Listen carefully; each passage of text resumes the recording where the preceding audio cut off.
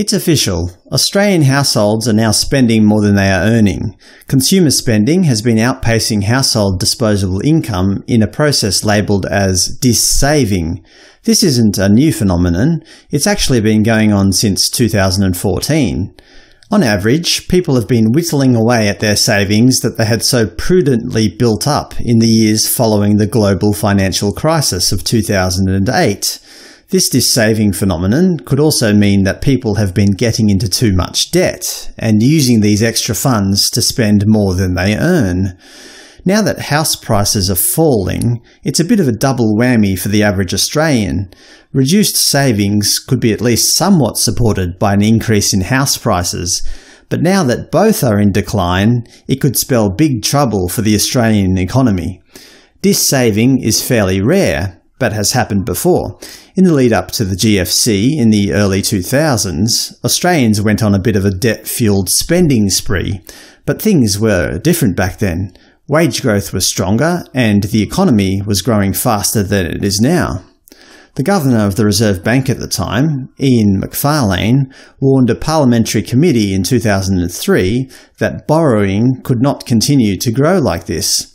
He said that something would have to give. Either people would have to curb spending, or disaster was inevitable. He was right on both counts. The global economy crashed, and people stopped spending. Consequently, household savings went up, and the economy almost went into recession. When people don't spend, the economy stagnates. George Bush knew this during his presidential term. He famously gave a speech where he said, "I encourage you all to go shopping more." He's right. Without spending, the economy simply doesn't work. To be a responsible citizen, we must all go out and buy stuff, and usually that involves buying stuff we don't really need. With relation to supply and demand, consumer spending is the demand. With the current rate of Australian spending, there are only a couple of viable outcomes. Either household income has to increase, not likely based on recent wage growth figures. Australian wage growth is almost at historic lows. Or people need to spend less.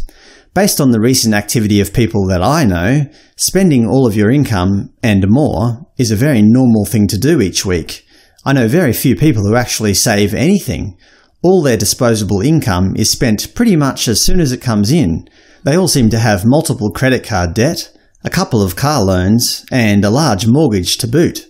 The whole idea of saving for a rainy day has gone out the window. There is a third option, however. Continue on the path that we are currently on. Keep getting deeper into debt and spending more money than we have. I don't think anybody thinks that this is the right path. The current Governor of the Reserve Bank, Philip Lowe, has warned that high levels of household debt threatens the underlying stability of the Australian economy. As house prices go further down, people will see a reduction in the value of their assets, but their debt level will stay the same. If interest rates go up, as they will certainly do, many people will simply not have the buffer to absorb the increase. Defaults will ensue. People will start losing their homes. So what hope do we have? As an individual, certainly the best thing you can do is to get your own house in order, so to speak. You need to stop spending money you don't have, cut up the credit cards, pay off debt before buying things you don't need, and put all your extra money into paying off your mortgage. However, if everyone decided to do this all at once, the economy would slump. Think about it. Nobody would be borrowing money anymore. The banks would completely lose their underlying business model.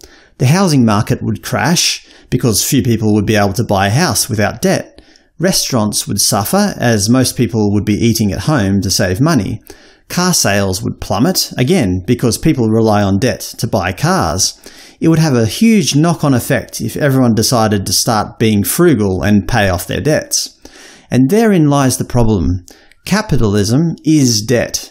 At least our form of capitalism.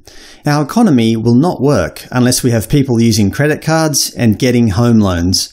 I'm not suggesting we should abandon the capitalist model. In terms of everyone having food, shelter and hot water, it's probably the best system that we've had to date. But we do need to keep an eye on it. Just because something has been quite successful does not mean it will forever be so. All the issues we are facing currently are structural in nature. So ultimately, they need a structural solution.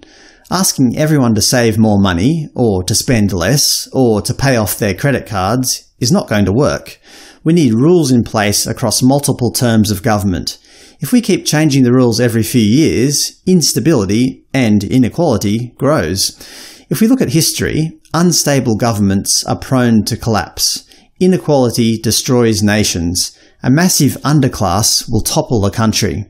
So the news isn't good. But when is the news ever good? We can only plod our way through these hard economic times, trying to do the best we can for our family and local community. Certainly, saving a little bit of extra money, paying off your debts, and volunteering your time where you can will not go astray.